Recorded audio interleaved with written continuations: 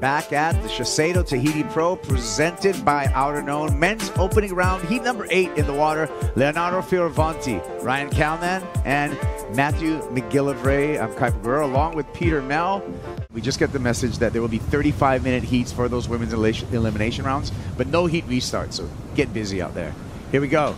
Fioravanti deep on this one. Ooh. Can he make it out? And he does. That's a nice start for the Italian. That was very, very dicey. That foam ball had some potholes in it as he was going over the top of it, and he was kind of coming into it with a bunch of speed, and was able to somehow unweight and glide over the top of it. It's one of the techniques, and you start to see the white water, and you got to go over the top of it. Opportunity. Look at this. It's super deep. I mean, again, goes over the foam ball, and you thought, hey, at any moment he can just go straight to the bottom. This elevator shaft just comes underneath you. And the finish, he got the roundhouse cutty to finish.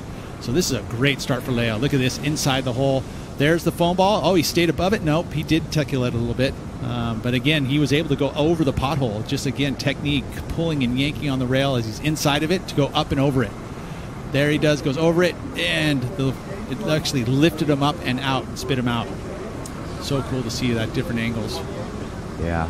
One more time, and how about excellent? You're witnessing an 8.83 here for Leo Fioravanti. And a lot of the virtue of that is wave quality. You see how the big round, the drop in which the technical part of how he rode high up in the barrel to get up and over the foam ball, all of that plays in. And you see there's a good full point on this. Big roundhouse cutty into the foam, right over the top of the reef. No fear for Leo Fioravanti. Amazing what he's been able to do. I was him on the quick backup right here. One more time into the barrel, Leo Fioravanti, and he wants to shut this heat out in the first 8 minutes. So, you look at where these two waves happen, right? Pretty much within, what, 2 minutes? Yeah. Right? So there you go. There's an example of how quickly you can turn a heat around and go excellent. This feels like this is going to be a number that's going to get him an excellent heat. Leo, you can go to the boat now and relax. How's this? Very deep. And very technical, too. Once again, he had to compress and get super small to go through that section. This is a great angle here, once again, from our slow motion camera. See that technique.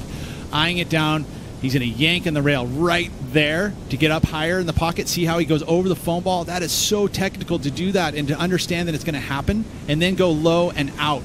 So he gets the exit guaranteed. I don't think we kind of haven't had the best waves, but yeah, I'm just like stoked to be back in the tube and just relax, just cruising and enjoying Tahiti, looking back at these mountains. Yeah, all the good stuff. That wasn't enough to break the combination, so still Leonardo Fioravanti. Bravo to the Italian surfer, because he's gone excellent twice so far. Yeah, again, you think about, and we've seen the red jerseys do it. That's been trending, is that quick, early start.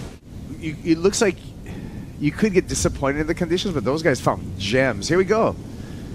McGillivray, snap to rail grab, goes through the pig dog there, 3-point stance, comes out of that. And Matty looking for a 6.94 to get out of the two-wave combination. Good surfing by Matt, but again, not able to take off and go straight into the barrel, so the snap into it, getting creative, that's what you got to do sometimes. He was able to get... Here we go. Fioravanti doesn't need this one, and it's not going to change a thing. But he's still going to stay in the lead with the 8.83 and 8.1. R.Callinan straight into the barrel, travels through this section, needs to make some ground, and gets caught up in there, incomplete for R.Callinan. Again, one of the more dominant of all the women that were in the opening round, which is everybody who's surfing this event. It's like one of the majors, right? It's not double points or extra points, but ultimately, when you think about the venue and the spot, it is one of the more challenging that we have on the schedule. Slotted. M.McGillivray, and is able to take a lip on the back right there for the completion. Still in a combination situation. A 7-point ride will get him out of that two-wave combination. Yeah, and watch this one. Again, conditions, the easterly winds, clocked around the right direction. They may have strengthened, but they're from a good direction, and that's groomed out these waves. If you watched again here, look at inside. He's doing everything to slow down.